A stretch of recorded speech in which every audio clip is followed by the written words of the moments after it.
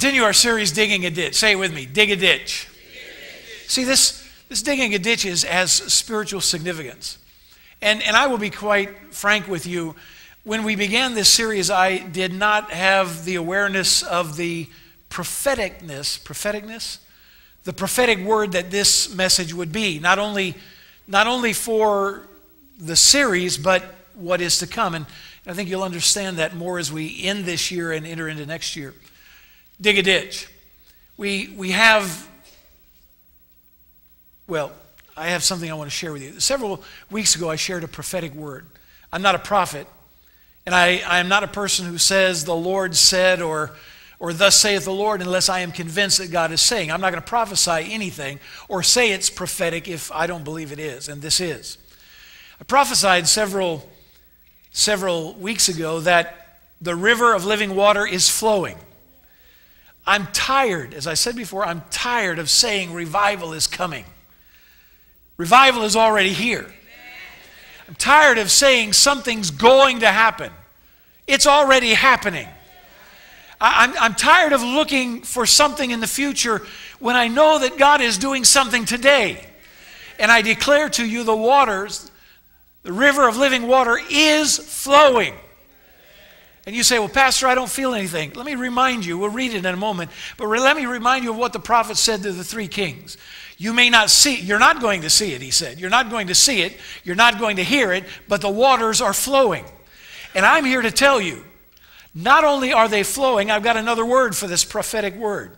Not only is the water flowing, but the waters are running deep. You hear me? The waters are running deep.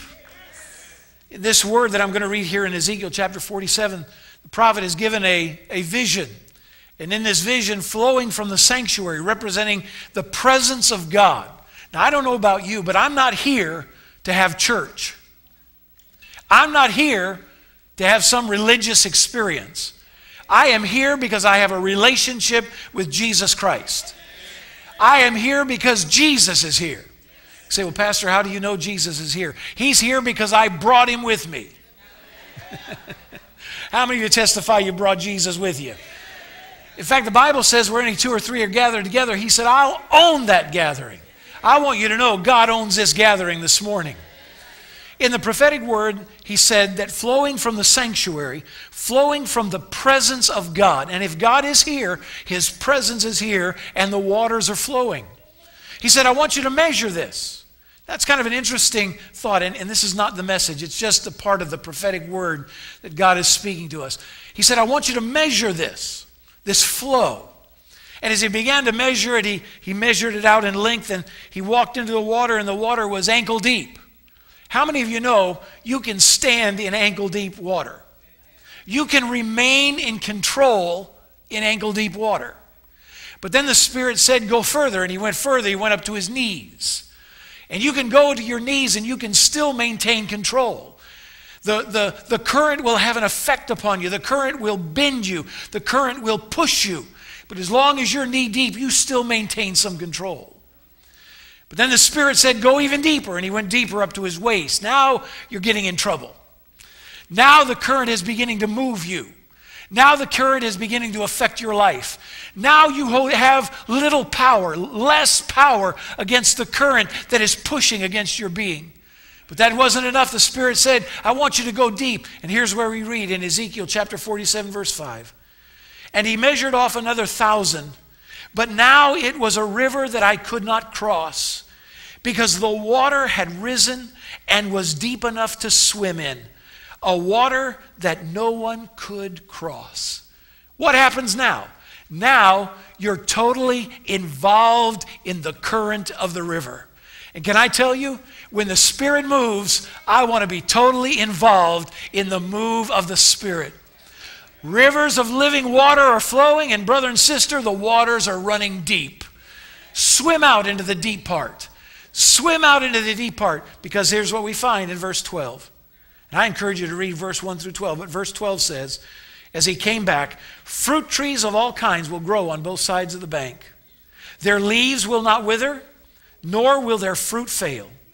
Every month they will bear bear fruit, because the water from the sanctuary, the water from the presence of God flows to them. Hear this. Their fruit will serve for food, and their leaves for healing. You have a need from God, get into the deep waters of God. Whatever your need is, however large your need is, get into the deep waters and you will find God's presence with you. You'll find the flow of the Spirit, and can I tell you, you'll find everything you need in the waters of God. Can I tell you, the river of living water is already flowing and the waters are deep. Can you say amen? We'll hear more about that in the future. 2 Kings chapter 3. 3 kings got themselves in a bind, disregarded God, went against the enemy, found themselves in a desert. They had no water. They were about to die. They asked for a word from God. They got a word. Not only were they about to die, but the enemy was on the mountaintop looking down in the valley. Have you ever felt the devil doing that to you? That you're in a predicament, that you're in a battle, you're in a fight, that you don't know what direction to go in. It appears, it feels, it senses as though the devil's on the mountain looking down at you and he's sneering at you. I hate it when the devil sneers. He looks as though he's just wringing in his hand saying, I'm ready. I'm going to defeat you. I'm getting ready to take you down. Can I tell you, devil's not taking you down. Devil's going down. The devil is already defeated. And so while the Moabites were up there wringing their hands, just waiting for the time that the armies of God became weaker and weaker, God said, not only will you not become weak, you will become strong and you will defeat your enemy. Hallelujah. Praise the Lord. 2 Kings chapter 3, verse 14. Elisha said, as God of the angel armies live and before whom I stand ready to serve, if it weren't for the respect that I have for Jehoshaphat, the king of Judah, I wouldn't give you the time of day. Can I tell you, you may be here this morning and you may be wondering to yourself, could God love me? Could God take time to care about me?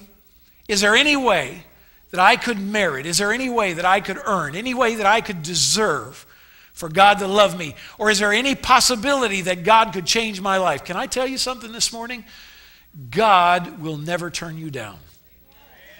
God will never turn you down. If you're in the pit of the pit of the pit, if you are so low you could sit on a dime and swing your legs, God is still there for you. God will never. You see, the prophet said, I wouldn't give you the time of day. God is always going to give you his time. He'll always be there for you. And I can tell you this, you don't even have to call out. All you have to do is acknowledge and he is there. How many of you experienced that? Say amen. But considering, bring me a minstrel. And when the minstrel played, the power of God came upon Elisha. We've already discussed this. If you weren't here, go back, get the DVDs, CDs, or talk to somebody. What happened is the prophet realized the spiritual atmosphere had to change. And in worship, as you evoke the presence of God, the spiritual atmosphere changes. But verse 16. Then he said, the prophet said, God's word. In other words, what he was saying is, God now is speaking. This is a prophetic word. Dig ditches all over this valley. Now remember, they had no water. They were perishing. Not only were they dying of thirst, but their animals were dying of thirst as well. Dig ditches all over this valley. And here's what will happen. You won't hear the wind. You won't see the rain. But this valley is going to fill up with water, and your army and your animals will drink until they are full. Now I want you to underline this. I want you to memorize this next phrase. This is easy for God to do. This is easy for God to do. Can I tell you, I have gone to physical therapy and I have told my physical therapist, this is easy for God to do. You want me to bend my head this way? You want me to bend my head that way? You want me to jump up and down? I'll do all of it. But I'm telling you this, my faith is in God, and this is easy for him to do. They get me on this machine. I don't even know what the name of the machine is called, but the essence of the machine is it stretches me. First time I saw the machine, I said, what is this? He said, I want you to get up on this table. I said, what is this? Because it looked weird. What is this? He said, well, it's gonna cause there to be space in between your vertebrae, in your neck and in your spine. I said, a what?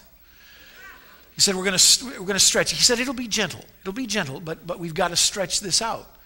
So I climbed up on this machine, and they stick your chin in this thing, and then they strap this thing over your head so you can't get out. I've been in some machines that I was looking for a way out. And I'm in this thing, and all of a sudden this motor starts, and you feel this gentle push against your head. So like it's pushing you in. And then all of a sudden it turns, and it gently begins to push your head up. Okay? Now, I am convinced that when I'm finished with this physical therapy, I'm going to be 7'2" tall. But can I tell you that before I got on that table, I said to my physical therapist, God can. This is easy for my God to do. And he looked at me like, who are you?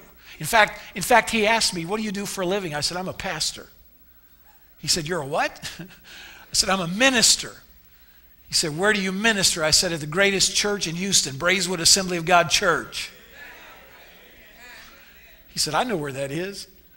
I said, then you ought to get here, you sinner. No, I didn't say that. No, I didn't say that. I didn't even think that. I really did not say that. This is easy for God to do. And he will also hand over Moab to you. In other words, God said, not only am I going to meet your need, not only am I going to give you water, enough for you and your animals to drink, I'm going to give you until you drink until you're full. But he also said, I'm going to defeat the enemy for you. Now, we'll get to this eventually, how the Moabites came to be defeated. And can I tell you, one of the reasons or one of the ingredients of their defeat was the ditches. That interesting? Okay, maybe not. So we have come to this. For those of you that haven't been a part, digging a ditch is a spiritual preparation for a miracle. It is believing that God has, if he had enough water for Joram and Jehoshaphat and the king of Edom, if he had enough water for them, if he could cause a deluge of water to run through a desert of salt, the valley of salt they called this, if he could have a water run through so that it would fill up the ditches and cause them to have enough water to drink their fill, don't you know that God can take care of your need too? And not only that, but defeat the enemy. So the essence of digging the ditch, spiritually speaking, is to prepare yourself for the miracle that God has for you. But to dig a ditch requires tools. Several weeks ago, we discovered the first tool. You need tools to dig a ditch to prepare for your miracle. And the first tool that we discovered was God can. Say it with me. God can. Declare it with me. God can. Every miracle is predicated upon your faith that God is able. You see, if you don't believe that God can meet your need, if you don't believe that God can create your miracle, if you don't believe that God can take care of you, you're not going to do anything. In fact, if you don't believe that, I don't even know why you're here. The Bible tells us that with God, all things are possible. When we come into a battle, we can declare, God can. So, I'll declare it. God can heal you. God can deliver you. God can provide for you. God can guide you. God can protect you. And God can bless you. And that's my declaration of faith. God can. And I'll make it more personal. My God can. He's my Father. He cares for me. The Bible says he even knows my name. And even more than that, even more intimate than that, he knows the very hairs on my head. He knows me. Now that's the miracle to me, is that he knows me and he still loves me. God can. And we have to believe that. But not only do we have to believe God can, we have to believe that God will. I don't know that anybody or very many people would argue that God can, but some people are just not sure that he will, or at least he won't for me. He may for you, but he won't for me. So now we come to the second tool. You need tools to dig your ditch, to prepare for your miracle. I'm going to give you the second tool. I want you to take out a pen and a piece of paper, write it down. This is a long one. It's a long one. Are you ready? First tool was God can. Second tool is I can. Say it with me. I can. Say it again. I can. I'm going to give you two statements here. I want you to listen to me carefully. First of all, I can because God can. I can. What? I can do all things. I'm going to come to that in a moment. But it's not just that I can because God can. God is big enough to accomplish anything I need in my life. And because He is, I can. Now, typically, when we declare God can, when we pray in faith and we believe, what we're really asking, most of us, what we're really asking is, God, I need healing. I believe, God, you can. I want healing right now. Isn't that the way? We believe that. Right now. But we've discovered there are two ways God answers prayers. One is suddenly. That's the right now. That's the asking and receiving right now. People having been on a habit of smoking cigarettes 30 years, prayed and asked God to deliver them, and right now He delivered them, never had another cigarette the rest of their life. That's what we want. We love those now moments. And when they happen, we celebrate the now moments. But there's another way God answers prayer. It came to pass. And that's nonetheless an answer to prayer, and it's nonetheless miraculous. It's just that it takes time. Now, we want what we want from God right now. I want to be healed right now. I want patience, and I want it right now. And there's nothing wrong with that.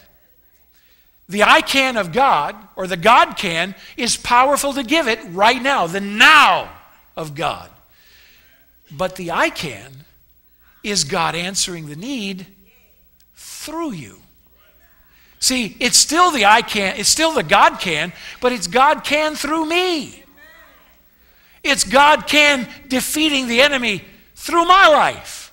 It's God healing me. It's the I can of healing, but He heals through me. It's the God can through me ministering to your life as well. I can. Now here's the first point. We need to exercise our faith. We believe that God can. We've made a declaration this morning that I can. I can do all things. We need to exercise our faith by speaking the Word of God. If you've got a need and you believe that God can, and it's not happening right now, you still begin to speak the Word of God in the need of your life. Not only speak the Word, but pray the Word of God. If you're in prayer about something that God can, it's not happening immediately, you pray God's Word. Not only speaking and praying, but living the Word of God. Now here's the second part of it. Exercising your faith, the second part of it, and this is important. Exercise your faith and forsake your complaints. Yeah, you gotta love me. Forsake your complaints. When you complain, you give power to the enemy. When you complain, you give power to the need. If I could right now, if I could walk up to some people and I could go, and they would no longer ever be able to utter a word of complaint, you know what would happen? I would break down their vocabulary in half. There are some people that half of their vocabulary, half of their speech is complaining. I'm talking about believers. I'm talking about believers who even confess God can. And then when it doesn't happen on their timetable, when it doesn't happen in their schedule, and doesn't happen the way they think it ought to happen, they begin to complain about it. I'm sick. Oh, am I sick? Oh, I'm just sick. I'm sick. How you doing today? Oh, I'm terrible.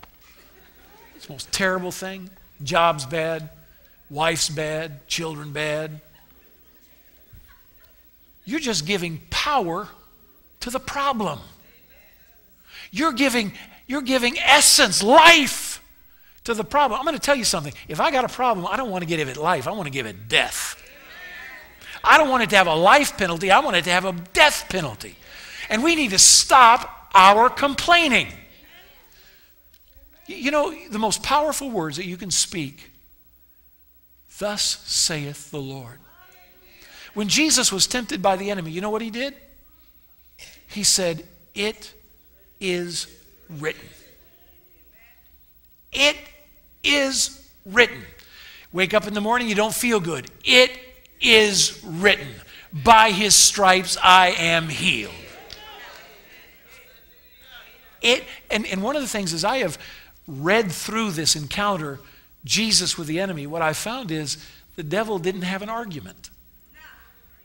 How could the devil argue with truth? How could the devil attack Jesus against the truth that Christ spoke? The Bible says resist the devil. Resist the devil. Can I tell you the best way to resist the devil? Speak the word of God into his face. Speak the word of God right into his face. And I'm going to tell you, you're going to see the hinder parts of the devil as he flees from you. He's got no argument against the word of God. Exercise, I can because God can. Exercise your faith and forsake your complaints. Can I tell you what a complaining also does? Complaining gives fuel to somebody else's need. Hear me. Complaining gives fuel to somebody else's need. I wake up in the morning, maybe I don't feel good, I go to work, and I begin complaining. I don't feel good today. I don't feel good, I don't feel good, I don't feel good. And what if there's somebody sitting next to me that doesn't feel good? What have I just done? I have encouraged them not to feel good. But the opposite of that can be true as well. Is when I walk into the office and I say, God is giving me strength today. God is giving me strength. God is giving me healing. You know what I'm doing? I'm speaking words of faith into their life as well. And you know what? They may not even believe. But I have sown a seed of faith into their life. Exercise your faith and forsake your complaints. I can. Say it with me again. I can. And I can. Why? Because God can. I want you to read with me Philippians chapter 4. The key here is not that God does it for me, but that God works through me. Philippians chapter 4, verse 12. I know what it is to be in need, and I know what it is to have plenty. I have learned the secret of being content in any and every situation. I'm not going to ask for a response, but I want you to think about this. Is that your life? I have learned to be content in any and every situation. Can I say that? Can I say that? Whether well-fed or hungry, whether living in plenty or want. And verse 13, I can do everything. Some translations say, I can do all things. And here's the key word, pivotal, through. It's interesting how we focus on certain things and neglect the things that are pivotal. Everything pivots on that word, through. I can because God can. That's exactly what Paul is saying. I can because God can. I can do everything because God can do everything. I can do all things because nothing is impossible with God. I can do everything through Him. I can do everything because God can, and He gives me what? Strength. I can because God can. As long as God can do it, I can do it. Hear me. As long as God can do it, I can do it. And here's that word, strength. As He gives me, as the God can gives me strength. Now here's what the word strength means. Let me back up. I can do everything through, and that word through means in relationship with. I can do anything. I can do all things because I have a relationship with God can. Because, and he gives me strength. Now here's what strength means. Now, I want to sow this into your life this morning. Here's what the I can means. I can means I have power. I can means I am empowered. And that word empowered means you are emboldened. You are bold. Hear me. You are bold. You may say in the natural, I'm an introvert. In the natural, I'm quiet. I'm not outgoing. I'm not an extrovert. But I'm telling you, in the spirit, you are bold. And we can make bold declarations. I can say, I can. Not because I have the ability. I know my weaknesses and I know my strengths. But the declaration I can is because I have a relationship with God can. We are bold. And in that boldness, there is no backing down. Devil cannot push you around. Hear me. The devil cannot push you around. He does not have the power to force you back. He doesn't have the power to force you to either side. The Bible tells us that through Jesus Christ, he has been defeated. I can because I am emboldened, and I'm not going to turn back. In fact, devil, you come against me, I'm just going to go harder for God. You come against me, and I'm going to run for the deeper water. Emboldened. Secondly, that word strength means I can be enabled. By that means I have authority. I have authority. Can I tell you, you are not weak. If you've got Jesus Christ in you, friend, you've got all you need. You are not weak. There is a power and authority. The Bible says that all authority on heaven and earth has been given to Jesus. And then he said, now I give you authority to go. You see, I don't walk in my name. I don't walk in the name of Braeswood. I don't walk in the name of the Assemblies of God. I don't walk in the name of some religion. I live in the name of Jesus Christ. There is the authority. There is the victory. There is the power. There is the I can. And we need to exercise that authority. We need to exercise that faith. We need to stop acting like children. We need to stop acting like 90-pound weaklings, and we need to start exercising the faith of God in our life and saying, devil, no more. Authority. You have that authority. Thirdly, that strength that comes from God can is a strength of increase. Can I tell you, God is always about increase?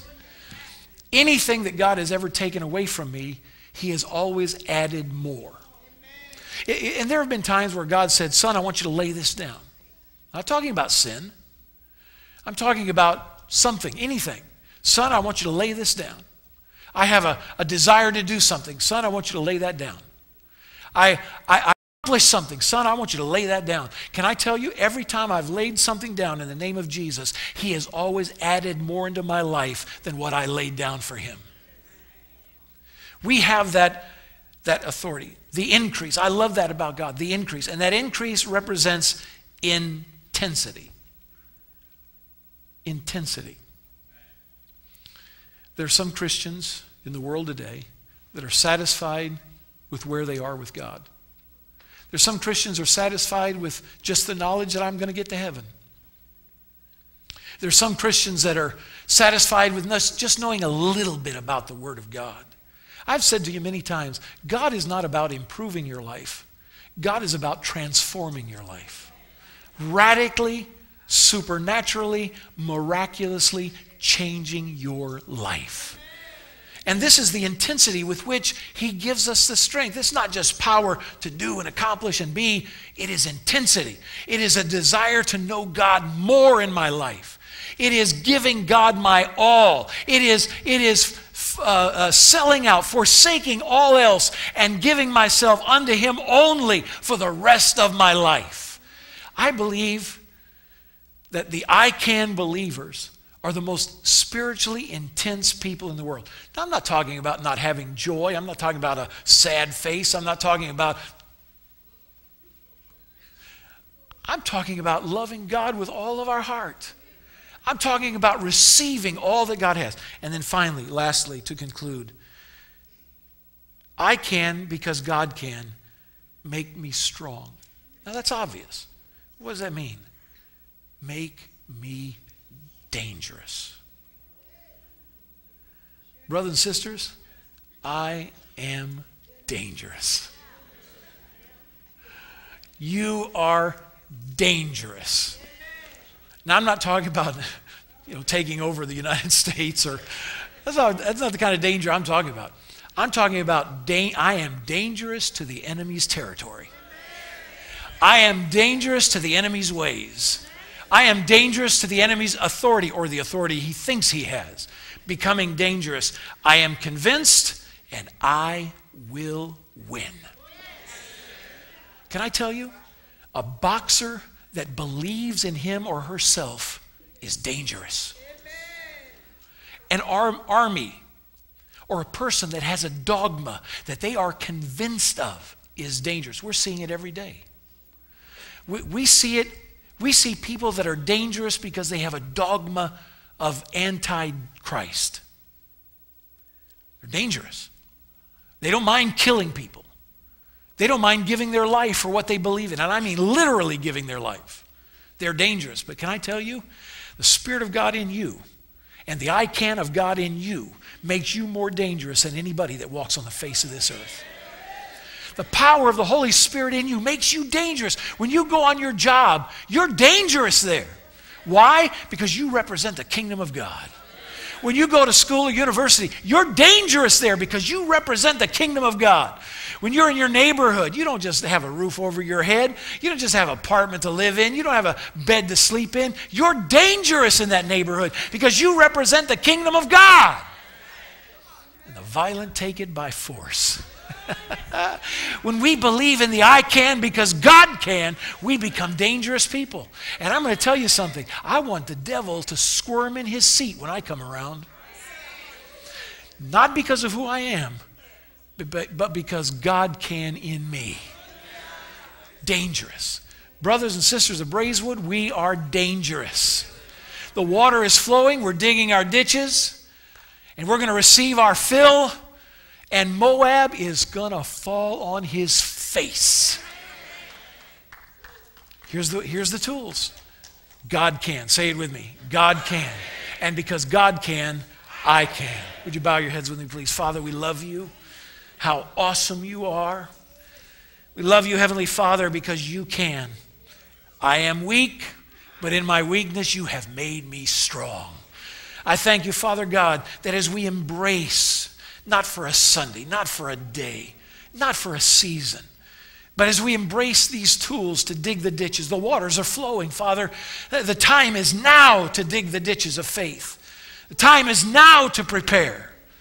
Father, I pray that there'll be something that will arise within us, an urgency that will rise with us, and a convincing of our spirit that when we declare God can, it's not just dogma.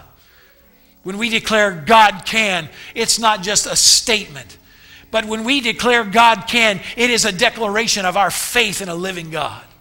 And then, Father, because God can, I can. I can do all things. I can do all things.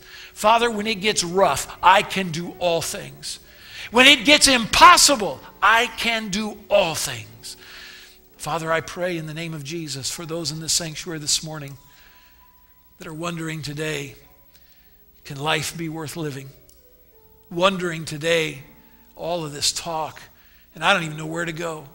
All of this talk, and I don't even know if God could love me. Father, as I said at the beginning of this message, though man may not give us a time of day, though humanity might give up on us, God, you're always there for us, and you'll never give up.